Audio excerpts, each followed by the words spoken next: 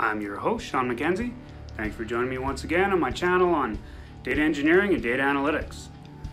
In this episode, we're going to return to our Microsoft Access playlist. We're going to talk about update queries and how to use those in various scenarios. The first one we're going to show you is a very simple update query, which is on a single table where you can say, I want to update these categories where they currently are equal to this. And then I'm also going to show you an example that uses multiple tables so that you can update one table from another table by joining them together. So without further ado, let's get to our Microsoft Access update queries. Okay, so to get started, we're looking at a database that we used a few times, and in our last example for the append query, we worked on some candy and candy orders. And in this example, we're going to do some updates to our candy table.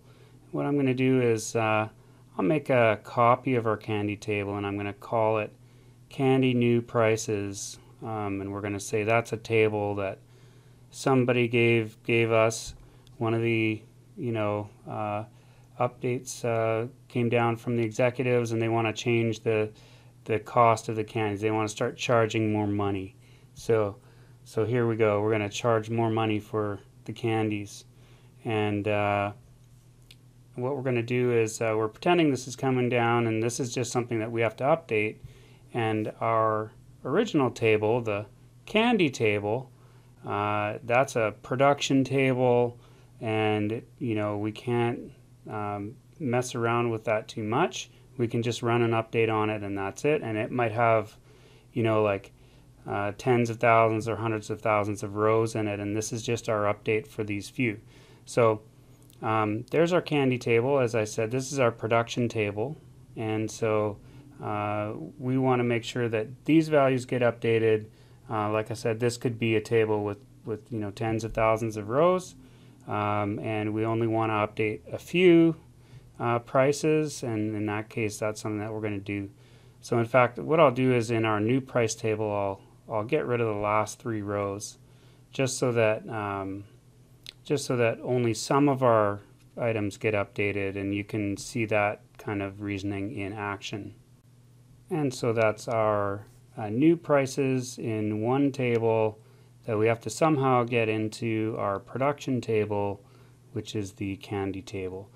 So before we go ahead and update prices, what we're going to do is we're going to take a look at gumballs, and we're going to actually do a single column update, which is going to be the simple example. So we're going to say that gumballs in our candy table, we're not allowed to call them gumballs anymore. We're going to call them gum circles, because somebody had a bright idea that they wanted to call them gum circles.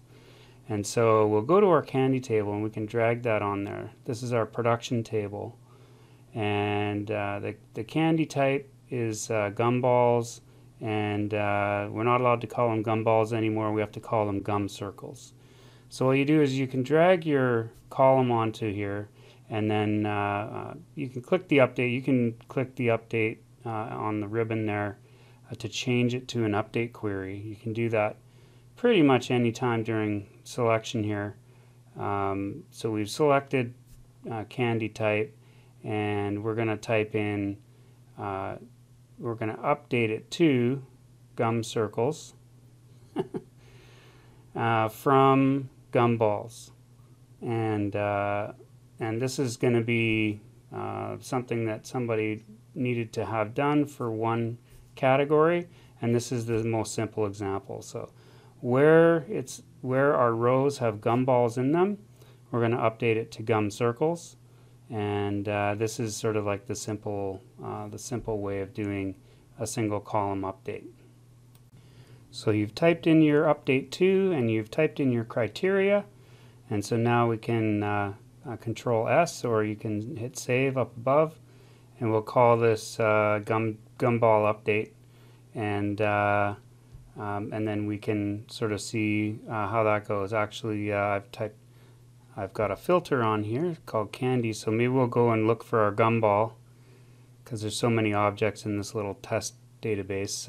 We'll rename that actually to gumball candy update.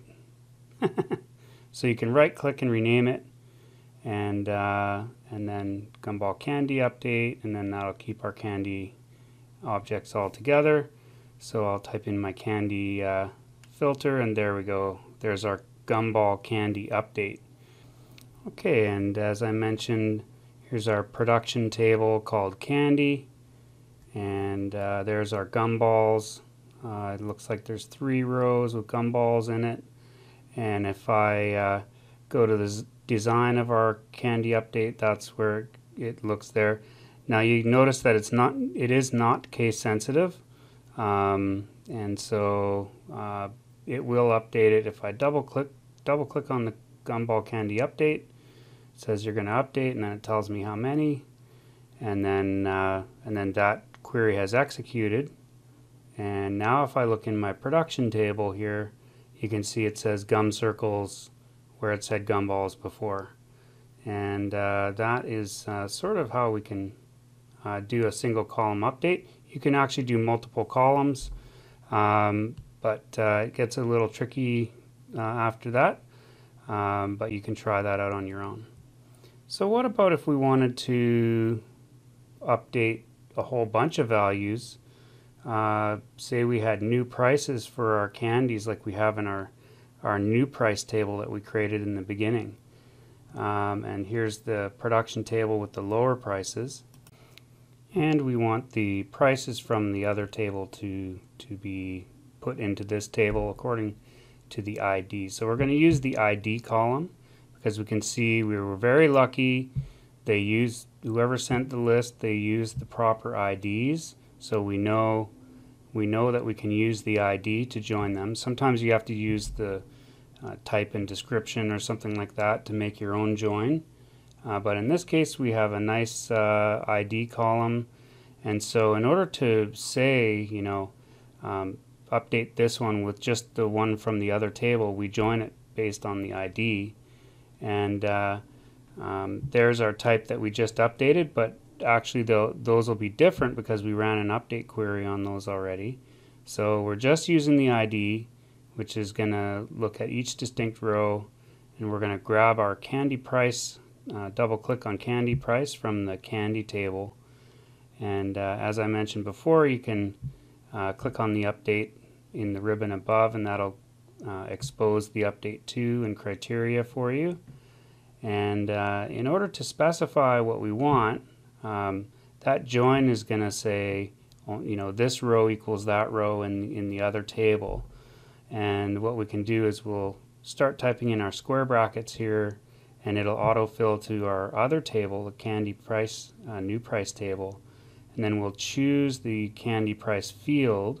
So we're going to update this table to all the values in the other table, and for the price, and since we've got our join there, it's only going to update the rows that have the right IDs on them, and so that makes it nice and handy so that we can update those. So we'll give this this query a name as well, and you should also note that each of those tables must be updatable, so in order for the query to work. So sometimes it won't work.